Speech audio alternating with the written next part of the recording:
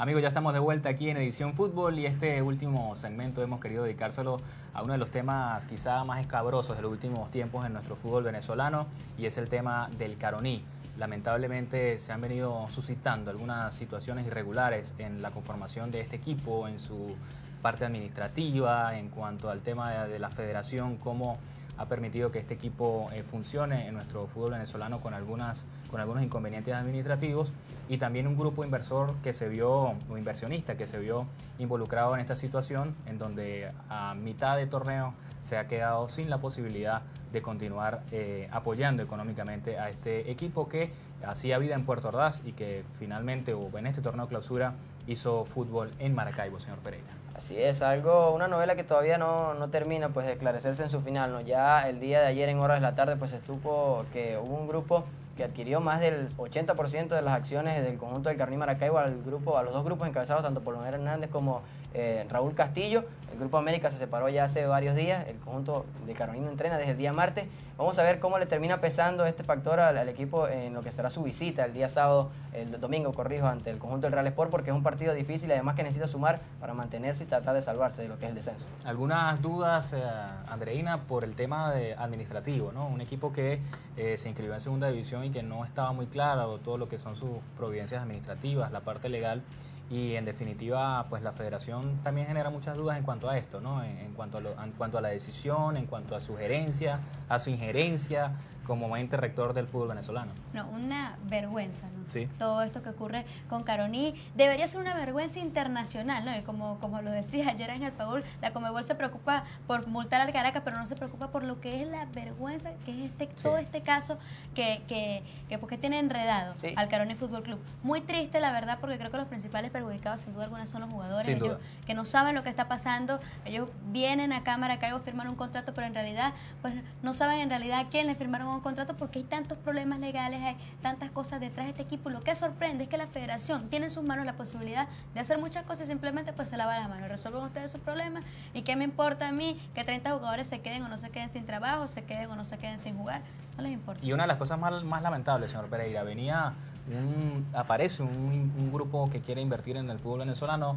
El Caroní venía muy mal en el torneo de apertura, con muchas deudas, prácticamente no se le pagó nada a los jugadores en el torneo apertura. Aparece un grupo que quiere invertir, que asume esas deudas y la federación avala algo que sencillamente era ilegal. Sí, fue algo bastante deprimente, ¿no? Lo que sucedió con la gente del Grupo América, un grupo que le canceló aparte a la mayoría de los jugadores del Caroní que estuvieron en el torneo de apertura todas sus deudas. Cuando este grupo asume lo que es la responsabilidad económica del conjunto del Caroní Maracaibo, cancela las deudas y hasta ahorita las estaba manteniendo al pie de la letra, estaba cumpliendo a los jugadores, porque ellos mismos lo dijeron en una rueda de prensa que realizaron el día lunes acá en la ciudad de Maracaibo, que estaban contentos con el Grupo América porque le estaba respondiendo, estaba cumpliendo, que ellos no conocían a la gente del grupo de Puerto Ordaz como se conoce en estos últimos días, y que bueno, para ellos era totalmente nefasto lo que estaba sucediendo, y sobre todo lo de la federación que no les respondía y que ellos les estaban exigiendo que por favor pues tomaran cartas en el asunto. Ya la federación lo que hizo fue dar un plazo de 10 días hábiles y bueno, ya hasta los momentos pues parece que va a llegar a un acuerdo, ¿no? La gente. Sí. Los jugadores que no conocen todavía a la gente de Puerto Ordaz, sí,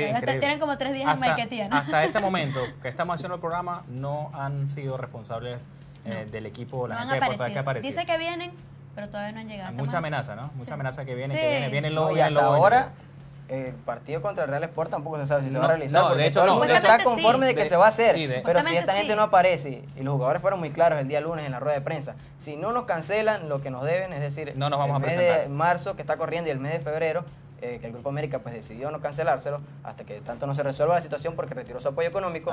Ellos no van a jugar en Puerto Ordaz, y eso también es algo que debe explicarlo muy bien la federación cuando se termine de subsanar esto, porque un equipo que empieza jugando en Barquisimeto, mejor dicho, luego juega en Maracaibo y ahora se va a Puerto Ordaz. Sí, muchas dudas y por supuesto culpable de toda esta irregularidad la federación, porque es el ente que rige el fútbol venezolano y es el que tiene que tomar cartas sobre el asunto. Pudiéramos dedicar todo un programa a este tema, pero... hemos dedicado una semana, fuera de cámara. Sí, fuera de cámara, pero tenemos que avanzar en el programa y tenemos que hablar también de la segunda división. Rápidamente, señor Pereira, hablamos del grupo occidental de la segunda división de nuestro fútbol venezolano. Así es, ahí vemos lo que va a ser la jornada 11 que se va a realizar este fin de semana. El conjunto de Lara, que recibe la visita del Ureña Sport Club, Ureña buscando la punta, ya que el Real Bolívar va a estar pues libre esta jornada. Lotería del Táchira contra Portuguesa, Llaneros que reciba al Club Deportivo San Antonio, y Unión Atlético San Antonio estrenando técnico, va a recibir la visita del Zamora B, un Unión Atlético San Antonio pues que este día miércoles despidió a Manolo Contreras tras la falta de resultados. Eso es parte de las noticias que te han estado manejando en esta semana. Todavía no se sabe, bueno, el señor Villamizar es uno que estaba con el Deportivo San Antonio, pues sí, ha sido nombrado. Juan José Villamizar va a retomar lo que es la gerencia. No se puede perder 2 partidos, ¿no? Aquí en Venezuela.